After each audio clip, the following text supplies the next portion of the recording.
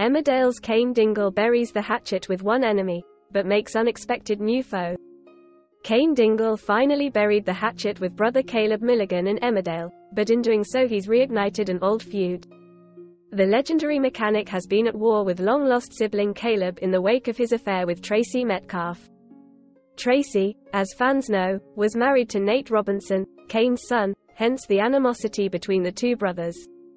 Ruby Fox Milligan attempted to unite Caleb and Cain earlier this week, but her efforts backfired gloriously. The matriarch, however, took the opportunity to call out the hypocritical Dingle clan, reminding them all of their past mistakes and how they were forgiven for them. Fed up of Cain's refusal to move on, Caleb took matters into his own hands, disowning the brother he longed so hard for, which came as quite the shock to Cain. Wednesday's edition of the ITV soap saw Cain left with food for thought, with Caleb's decision to turn his back on him having stung more than he thought it would. Caleb, meanwhile, collapsed in the village after severe stomach pains, being rushed to hospital with appendicitis. When Cain got wind of his brother's hospitalization, he swiftly raced to visit him.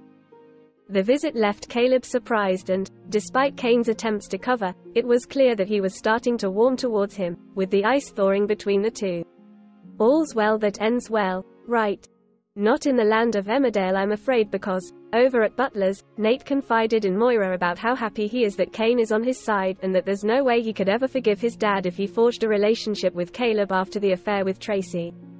Bit hypocritical of Nate given that he was introduced to the show as Cain's long-lost son and, in a bid to get revenge on his dad, he conducted an affair with his own stepmom Moira. But that's none of my business.